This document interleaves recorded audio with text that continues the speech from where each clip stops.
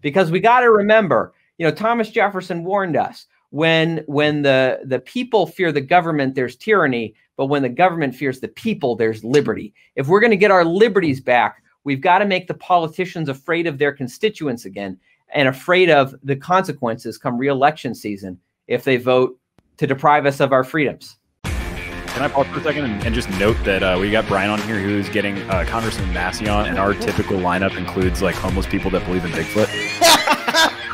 Welcome to the Brian Nichols Show, your source for common sense politics on the We Are Libertarians network.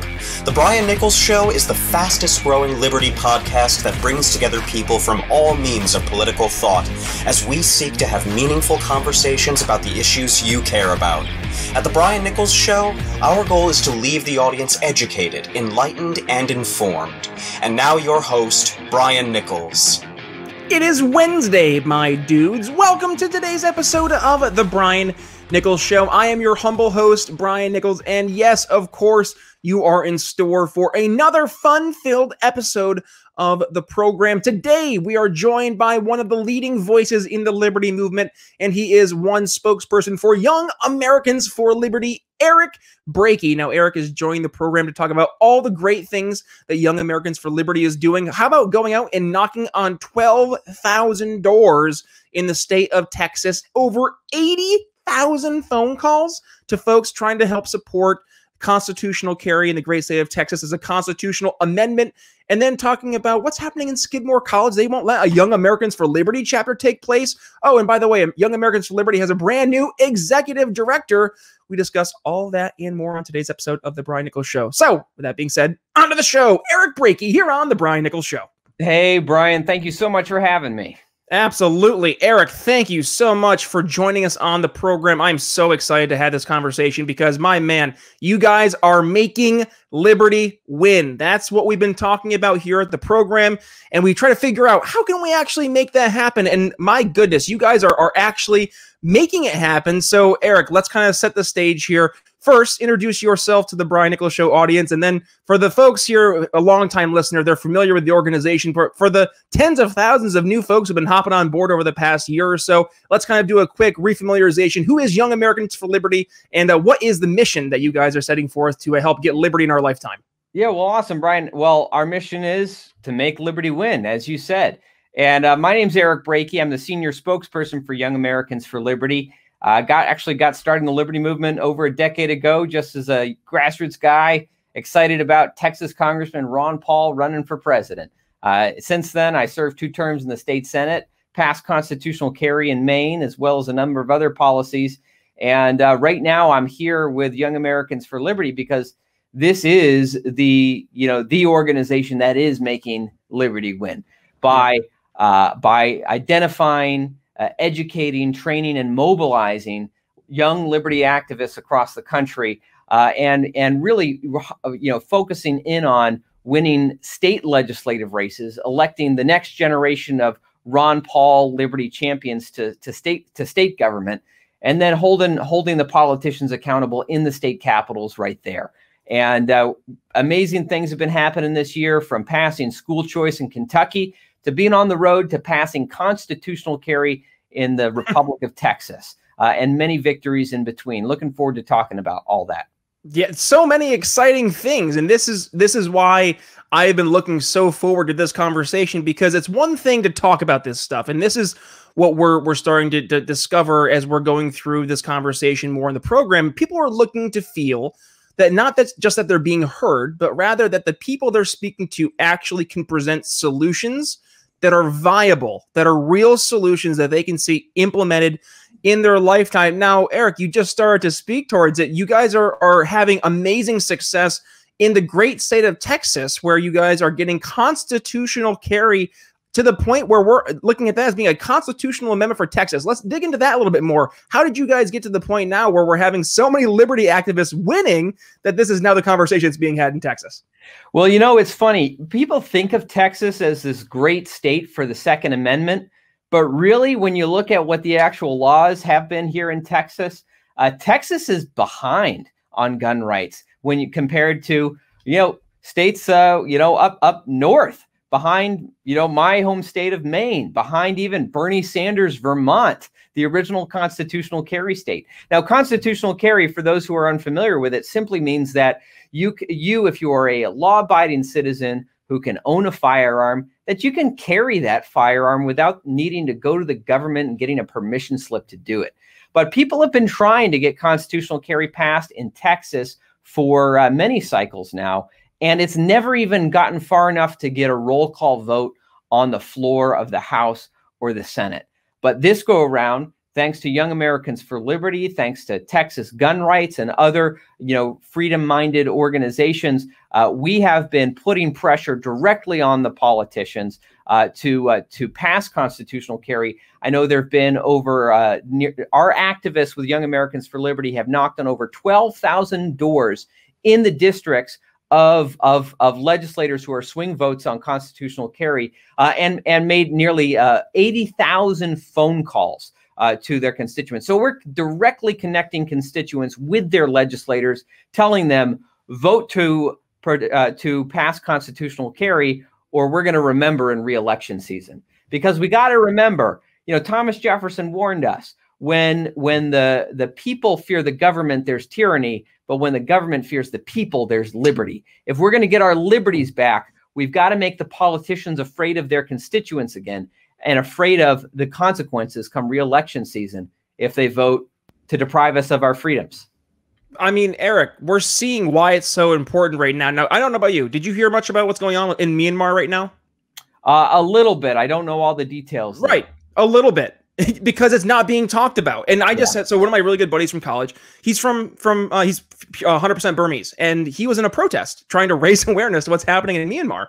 And I'm talking to him, and I'm saying, hey, Wea, like, would you want to come on the show and talk about this? Because I really haven't heard anybody talk about it. So I had him, and then 2 student activists who are involved in, like, I think 4 or so different organizations each, trying to help raise awareness to what's going on over in Myanmar. And it's like, oh my God, this is right there why we need to have a Second Amendment. This speaks to why it's so important to have a populace that can stand against a tyrannical government. I mean, we just saw right now in Myanmar that the death count, 700 civilians shot dead by military personnel in this military coup. It's horrifying, and yet we pretend it can never happen here. Eric, what are you talking about? We're in America. That's something that, it happens in other places. It could never possibly happen on our doorstep. Where are folks getting so wrong in this delusion of grandeur we seem to have? It seems to be arrogance. No? Yeah, well, of course, we see it in Myanmar now. We saw it in Hong Kong just the other year.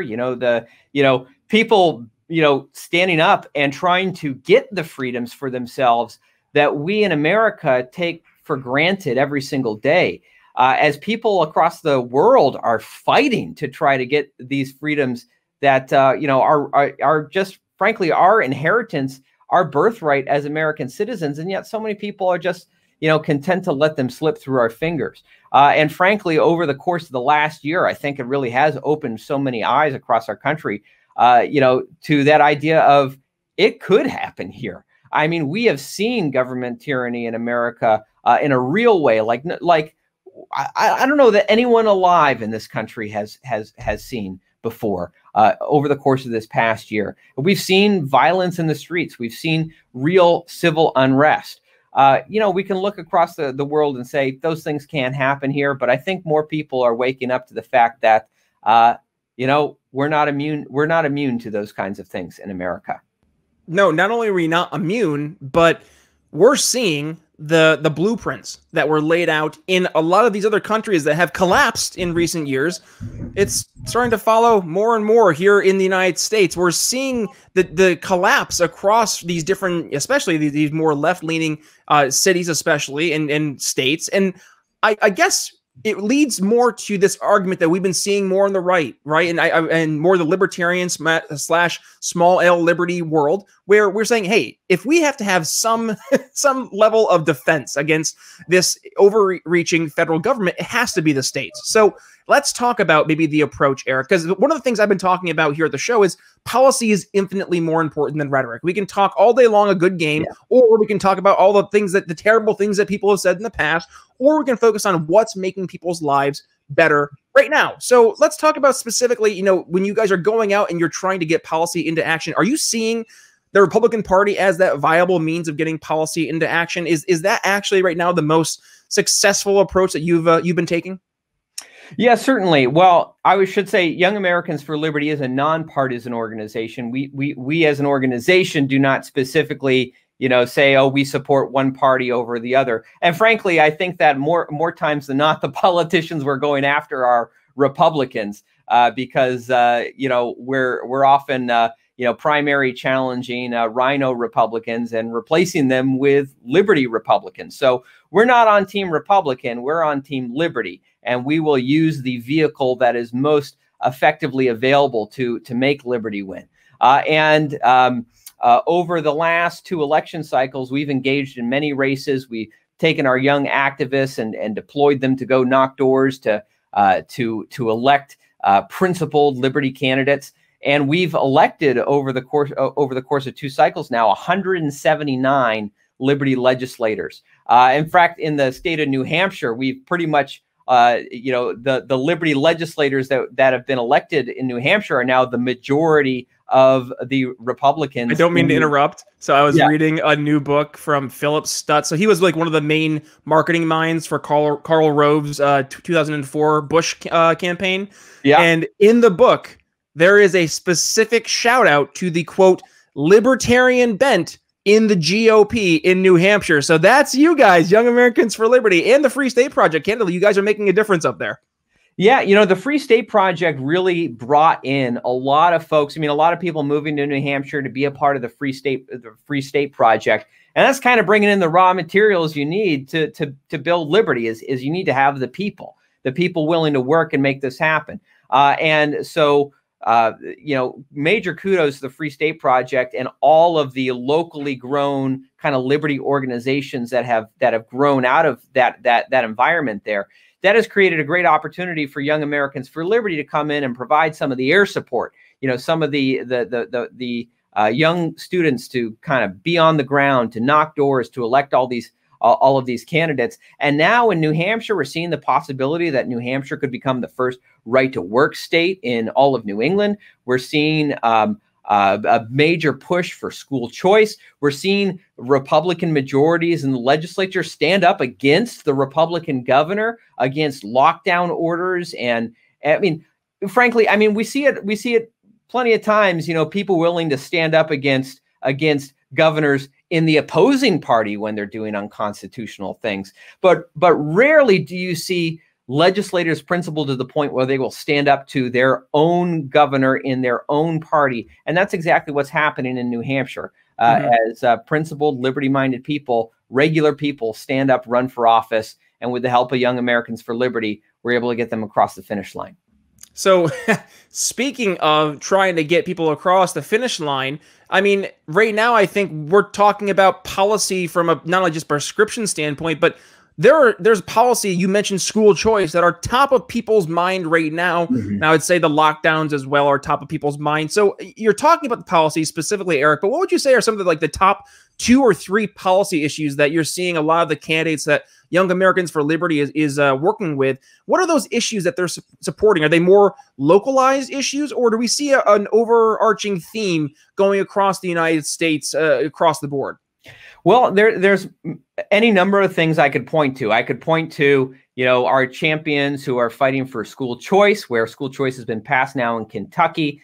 We have passed the House and the Senate in Missouri, led by one of our Hazlitt Coalition Liberty legislators. That's actually going to the governor's desk right now, major school choice legislation there. I could talk about constitutional carry, what we've talked about. But one thing I would love to talk about that I think is an idea that is still somewhat in its infancy, but is advancing at a rapid pace, and I think has great potential for making a huge difference in the future. And that's something called Defend the Guard. Please. Yes, go. So I had Nicholas Magner. He's running for assembly over in Jersey. He dug into this a little bit, but this is so important. So yeah, please set the stage for people who are not familiar. So Defend the Guard legislation, which was sponsored in 31 states across the country this year, mostly led by, you know, active duty combat veterans, many of whom are Liberty legislators in Young Americans for Liberty's Hazlitt Coalition, defend the guard legislation would basically it's an act of nullification. So if you look at the most successful nullification efforts across the country in recent years, you look at, cannabis nullification. Basically, the federal government unconstitutionally said that cannabis was illegal. Look at Article 1, Section 8. We never gave them the constitutional authority to do that. So the states basically stood up over the course of 20 years and said, yeah, we're not going to follow that. We're going to determine the legality of cannabis in our own states. And lo and behold, 20 years later, 44 states have nullified federal cannabis law in one way or another. And if that can work for cannabis policy, that can work for gun rights, that can work for, right to try legislation that went through over the course of the last half decade. And why not be even more ambitious? Why not nullify probably the most important issue facing our country, which is unconstitutional war? And here's the mechanism by which this works, is that while the states don't have any say in the Constitution over the U.S. Army, the U.S. Navy, the Air Force, we do have at the state level, every state has constitutional authority over the state National Guard. And that accounts for actually, by some estimates, nearly 50% of the troops who are stationed overseas in these undeclared foreign wars. Now, if Congress actually declared war formally, as they're required to do under the Constitution, authority over the National Guard to go fight these wars is transferred to the federal government. But because they've never actually followed the Constitution and declared war, really our National Guard soldiers are only overseas with the complicity of the state governments. And frankly, you look at organizations like the American Legion that have passed resolutions on the national level calling for an end to the forever wars, down to local affiliates like in the state of Maine, we have an American Legion post that specifically unanimously adopted a resolution in support of Defend the Guard in the state of Maine. It is our veterans who have fought these wars who are leading the fight to say they want a constitutional mission. And if members of Congress want to put American soldiers' boots and blood on the ground in these foreign wars, they need to have the courage to sign their names to it and vote for these wars as the Constitution requires them to do. But we've been in this situation for 20 years now. People have been just trying to make change by getting Congress to do their jobs, by just going and begging Congress to vote to end the wars, or at least vote to formally authorize them. But they're not going to do that because they don't want to be held accountable. So the way around that is to go to the states and pass Defend the Guard legislation. That's what we're pushing to do. It may take it might not happen this cycle, but we're getting politicians on record who's voting for this, who's voting against it. And once we get the roll call votes, well, then we can come back and hold politicians accountable. And that's where we're going to start to make a real difference in seeing this legislation move forward. Now, speaking of trying to keep people accountable, I mean, Eric, let's talk about what's happening in Skidmore. You guys are trying to keep Skidmore College accountable because what's this? They're not letting a Young Americans for Liberty chapter open up on campus. How on earth is that even happening over? I mean, goodness, Skidmore, what's going on there? Yeah, this is a crazy violation of both the freedom of speech of their students and the basic right to freedom of assemble. You have a great student on the campus of Skidmore College. Her name is Hannah. She wanted to form just a student chapter of Young Americans for Liberty, and apparently, woke activists run the student government there, which apparently has to approve what organizations can form on campus, and they basically denied her the right to form a Young Americans for Liberty chapter. So. Yeah, we are taking legal action against Skidmore College we just want them to respect the freedom of speech of their students. And so, we have been fighting free speech fights on campuses across the country. We've won many legal battles over the course of the history of Young Americans for Liberty, and we're taking the fight to Skidmore College. So wherever freedom of speech is challenged on college campuses, we'll be there to fight back. Man, I can't believe that we're at a point. I mean, I can't believe, as I say it tongue in cheek, because I did an episode with Kenny Cody where we're saying wokeism is on the loose, and it is.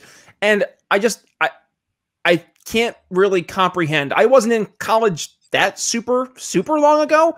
And just the idea of not letting a club on campus that you disagreed with, it's just so alien to me. And I guess maybe you can help me, Eric, because you're seeing the college activists that you have at Young Americans for Liberty, and they're some of the best activists in the entire movement, but they're probably have no experience the craziness firsthand. So what's maybe that conversation like right now on the ground, especially in colleges like Skidmore? I mean, has it really gotten that bad, or are we just seeing this caricature being blown up on right-wing media trying to make the left boogeyman of college campuses look worse than it actually is? Yeah, well, this is something we've witnessed on college campuses for years, but it's certainly becoming more and more prevalent. But look, over the years, I mean, we've had Young Americans for Liberty activists on college campuses who have been arrested for handing out pocket constitutions. We just had our state chair in Pennsylvania put in handcuffs on a college campus for simply Ben. Jeez. Yeah, Ben. Just talking to students and helping them form a chapter there. But yeah, and in Skidmore at Skidmore College, it really was.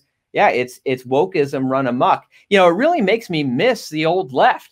I remember the leftists of just a few decades ago, at least valued and freedom of speech. That used to be a value, a liberal value used to be freedom of speech. But now the leftists of today, any speech that they disagree with, they don't want to hear people out. They don't want to have a debate. They just want to shut people down. And frankly, I think that's a recipe for disaster if we're trying to have a free and open society. So freedom of speech is essential. We are fighting back, and we're going to be taking the fight to Skidmore College. Thank goodness we got folks like Young Americans for Liberty and Eric Brakey, and now, drumroll, that's right, the new executive director of Young Americans for Liberty, one Lauren Doherty. Now, Lauren joins the Young Americans for Liberty team. So excited to have her on your team. Talk to us, Lauren's story, and kind of what are we looking forward to now under Lauren being the executive director? Well, we're all very excited to welcome Lauren to the team. I've gotten to know her over the course of the last couple of weeks. I think she brings some excellent leadership, a lot of history and experience in the Liberty movement. She's worked with great organizations like Freedom Works and the Leadership Institute. She's also, we truly are a nonpartisan organization here. She worked for the Libertarian Party as the executive director there and brought some competent leadership. But she is fully on board with our mission to make liberty win through our efforts like Operation Win at the Door across the country. And I think you're going to be seeing a lot more of her in the near future. But we're very excited to have her on board. Yeah, I'd love to hear it. Now, Eric, part of my show, I'm a sales guy by trade, and one of the things I like to do is paint the better future. So for folks out there who maybe they've been licking their wounds over the past few months since 2020's election, there's maybe some hope on the future, I would say. So what would you say to those folks out there as we head down here towards the end of 2021? There are some state elections out there, so make sure, folks, you're getting involved and getting aware of when your elections are taking place. But then heading into 2022, the midterms are just around the corner, which is hard to imagine. So we're going to be seeing a slew of elections coming down here the pike. So, Eric, what is the battle plan for the folks out there? And really, is there a better future for the folks who are trying to find some liberty in their lifetime? Are we going to see us get back towards that path, or are we gone too far in the other direction? I think that we're making tremendous strides, and the strides that are being made are in the states. And I know that some people just look at the state legislatures and they think, oh, this is just like the minor leagues. The major leagues are Washington, D.C. That's where we need to get people. We need to get people into Congress. But even if you talk to people who get to Congress, you talk to, Justin Amash and Thomas Massey and great liberty champions who've been there, they tell you they have very little power in Congress. I mean, frankly, you can't even sponsor an amendment in Congress without Nancy Pelosi's sign off on it. So really, the power, if we want to make a difference, we got to stop getting distracted so much with Washington, D.C. With the real power under our Constitution is at the state level. And if we get principled liberty legislators elected to the state capitals, that's where we can make liberty win. Not only can we defeat tyranny on the state level from, passing school choice, passing constitutional carry, opposing lockdown orders, we can fight back against federal tyranny more effectively on the state level than we can even from Congress. Because that's on the state level, we can nullify unconstitutional federal powers. We can pass Defend the Guard. We can nullify federal cannabis prohibitions. We pass things like right to try, nullifying the FDA. We can nullify gun control. There are so many things we can fight back against the federal level from the state level. So as far as the strategy of making liberty win, freeing America through the states, we're making a lot of progress there. And I would encourage all of your viewers and listeners to get involved. Look at your state. Maybe you are a future candidate yourself. Maybe you're someone who can stand up and run for office, or maybe you can help someone who can. But if you'd like to get involved and help make liberty win, you can learn more at yaliberty.org. If you're a potential candidate, fill out our survey. Let us know that you're running. You might be someone we'd be interested in engaging for, or if you know a candidate, or if you're a young person who wants a job, helping to knock doors to help good candidates get elected and holding politicians accountable. We're always hiring and looking for good people at yaliberty.org. And if you really want to knock doors, I mean, it looks like Eric's got a plethora, especially if you're in Texas. 12,000 doors down there. Come on, guys. Go ahead and hey, phone calls, 80,000 phone calls. You will not be bored if you're working with Eric and his amazing team down there with Lauren and Young Americans for Liberty. So what I'll make sure I do, Eric, is I will include all those links in the show notes. But folks, I've said it from day one, I am a huge supporter of Young Americans for Liberty. I believe that you guys have it figured out in terms of actual political means to get liberty in our lifetime. So folks, I cannot encourage you enough. Please go ahead, not only support Young Americans for Liberty by sharing today's episode and sharing all the work they're doing, but get involved. Please go ahead, if you can, support them financially. None of this stuff just happens by the very magic of just being here and existing. It requires our blood, sweat, tears, and yes, hard-earned dollars. So, folks, please go ahead, support Young Americans for Liberty, their mission. And with that being said, Eric Brakey, thank you so much for joining us here on today's episode of The Brian Nichols Show. Hey, thank you, Brian. Good talking with you. Alrighty, folks, that's going to wrap up my conversation with Eric Brakey from the amazing Young Americans for Liberty. I cannot tell you how much I am a fan of Young Americans for Liberty. They are doing amazing work, and they continue to do amazing work and actually helping get liberty into action. That's what we're talking about here at the program. We're done talking about libertarian ideas. We are getting libertarian ideas into action. That's right, folks. So with that being said, please do me a favor. Go ahead and share today's episode with family and friends who need to hear the message of what Young Americans for Liberty is doing and helping advance, yes, liberty in our lifetime. So go ahead, share today's episode and tag yours truly at B Nichols Liberty, Twitter, Facebook, Minds.com, and Parler.com. Email me, Brian, at BrianNicholsShow.com if you want to say hi, or if you have a guest suggestion for here on any future episodes of The Brian Nichols Show. Also, if you have not had the chance yet, head over to our awesome new ebook. It's BrianNicholsShow.com/Liberty Friends ebook. One more time, BrianNicholsShow.com/Liberty Friends ebook. That's right, plural friends, because we're all friends here at the Brian Nichols Show. And what is that ebook? 4 easy steps you can implement now to sell liberty to friends and family. We have been seeing the download numbers for that book skyrocket, so you guys must be getting some value, which is great, because I know for a fact that it works firsthand, just because as a sales executive and marketing executive in the greater telecom and cybersecurity industry, I see it work firsthand. So guys, I'm going to ask you one more time, if you have not had the chance yet, head over to get our free ebook, How to Sell Liberty, 4 easy steps to implement right now to sell liberty to friends and family. BrianNicholsShow.com/Liberty Friends ebook. Also, if you have not had the chance yet and you're like, hey, I'm digging what you guys are doing here at the Brian Nichols Show, and I want to go ahead and say, shut up, take my money. Well, my goodness, we will take your money and invest it right back into what we're trying to do here at the show, and that is advance the show, grow the show, and get more people really aware of what we're doing as I grab my nice little peak interest tool, and that is our Don't Hurt People and Don't Take People Stuff bumper sticker. Now, every $5 a month subscriber will go ahead, yes, and get one of our Don't Hurt People and Don't Take People Stuff bumper sticker. And by the way, each subscriber, I cannot thank you enough for your support thus far. We have an amazing group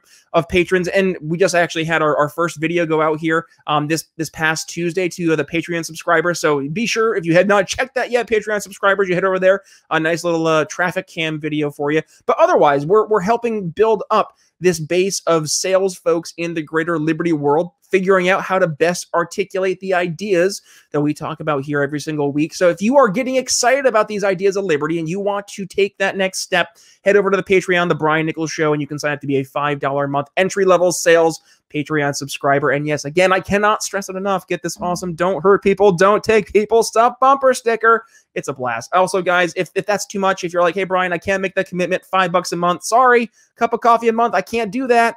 Hey, no worries. I get it. Head over to Apple Podcasts. Just give us a quick 5-star rating and review. It costs you nothing. All maybe what, 15 seconds, 20, 30 seconds of your time. Just tell us why you get value from the program. What do you enjoy from the show? What do you take away every single episode? So with that being said, folks, thank you so much for joining us here on the program for Friday. I don't know yet. I have a maybe guest up in the air in the works with a well-known Austrian/libertarian economist. So I think we could talk about what's happening in terms of the right now supply shortage, or supply chain shortage that we saw, or breakdown rather, leading to the shortages and also the rampant inflation. So a great conversation. Fingers crossed on that coming up on Friday. Otherwise, I have a couple other conversations here in the back pocket that you could be hearing from. So regardless, if you're looking for a surprise episode on Friday, well, make sure you've hit that subscribe button so you're not missing a single episode. But with that being said, folks, thank you for joining us on today's episode of The Brian Nichols Show. With that being said, it's Brian Nichols signing off for Eric Brakey from Young Americans for Liberty. We'll see you Friday. Thanks for listening to The Brian Nichols Show. Find more episodes at briannicholsshow.com.